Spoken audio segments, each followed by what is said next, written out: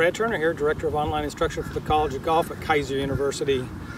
In this video I want to share with you one of the most important things you need to be able to do in your golf swing, which is impact, understanding impact, what post-impact feels like.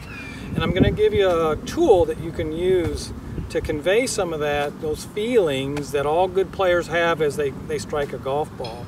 Make sure you subscribe to our YouTube channel before we get rolling. And to do this exercise, you need some, tubing. This is physical therapy type tubing. You can get it almost anywhere. And I've tied it to my golf bag. And what I want to be able to do is just put this in my left hand, kind of secure it in my left hand, take my normal grip, give it just a little bit of a stretch. Okay? So when I'm doing this, I've set the tubing up about hip high, so when the shaft is parallel to the ground, it's parallel to the tubing. And from there, once I'm there, I call that pre-impact. With the hands over the trail thigh, weight starting to shift into the left side, and then we start squaring the club up.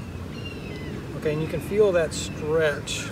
With the back of my left hand, I'm keeping that nice and flat. I don't want any kind of a cupping sensation.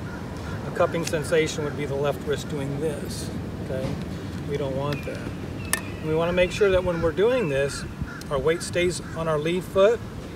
As we come into impact, your left leg's going to straighten out a little bit, and your hands will always be on this side of the club head.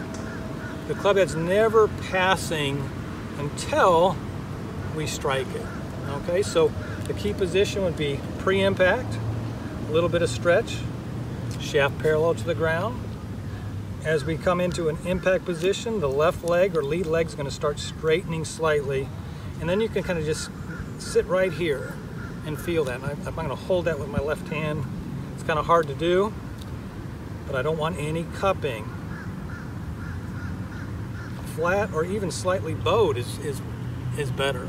Okay, so with that, you're going to get a sensation of what pre-impact and impact should feel like.